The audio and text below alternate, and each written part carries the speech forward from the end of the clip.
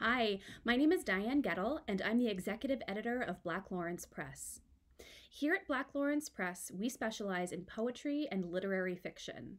Two of our recent titles are Waveland, a collection of poems by Ozil Jessica Plant, and a collection of short stories, The Violence Almanac by Maya Jeffra. We also publish hybrid work, anthologies, and we've got an extensive chapbook list.